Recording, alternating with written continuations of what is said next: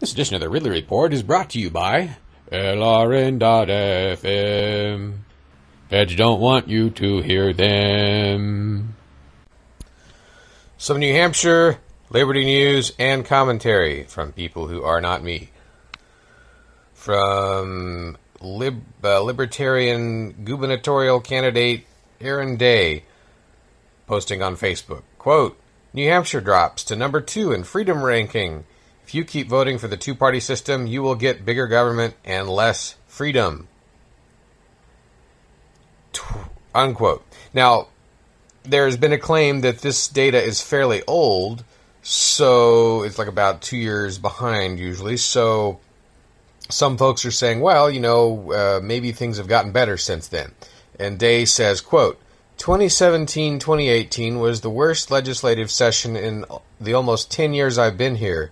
We increased the size of government and expanded Obamacare for 5 years.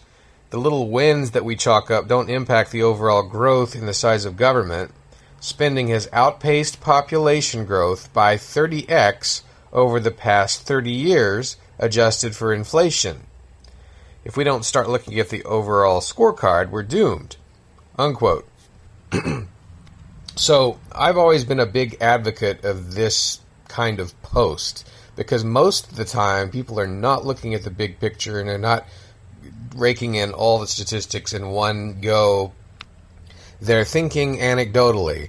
I like Chris Sununu's demeanor. I'm glad he voted in favor of such and such, or that he signed it. But really it all comes down to litmus tests that are big, all-inclusive statistics. So, for instance, did the budget go up and by how much? Maybe there are other statistics, but that's the one I think is most important. And it's interesting, no one's talking about that really. In fact, I don't even know what the numbers are in terms of how much the budget has grown under Sununu.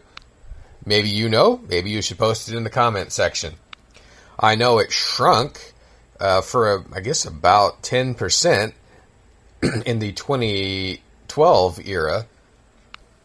That was when Lynch, a Democrat, was governor. Generally, the cuts are considered to have been driven by the Speaker of the House, Bill O'Brien. We know it can be cut, so if Sununu is not cutting it, or if it's going up more than it did under Democrats, then he's the bad guy.